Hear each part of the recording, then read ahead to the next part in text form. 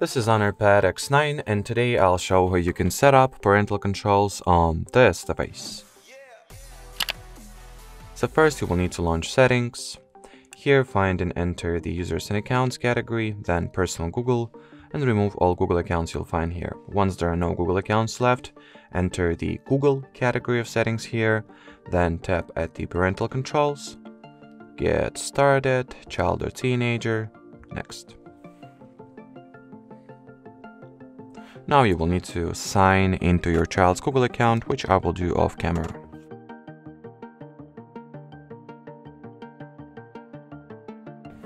Now you will need to select the child's Google account from this menu here. And next step is to log into parental account. So let me do that away from the screen also.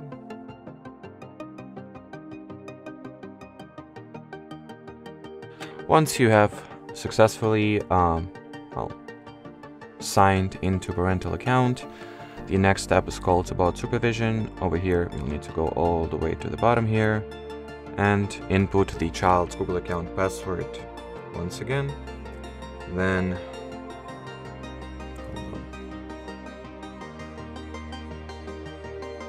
tap at the Agree button. Here activate the Profile Manager and allow some time for the parental and child accounts to get linked together.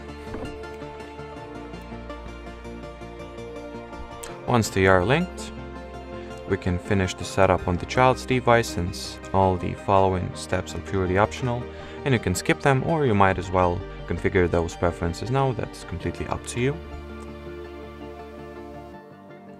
So we are all set on the child's end. So now you will need to take your parental device and install the Google Family Link app on it. Launch the app once it is installed. Here, make sure to sign in using correct parental Google account. And here you have it, the setup is finished, and you can now tailor your child's digital activity and digital exposure, and well, just digital experience in general. So, thanks for watching, and bye-bye.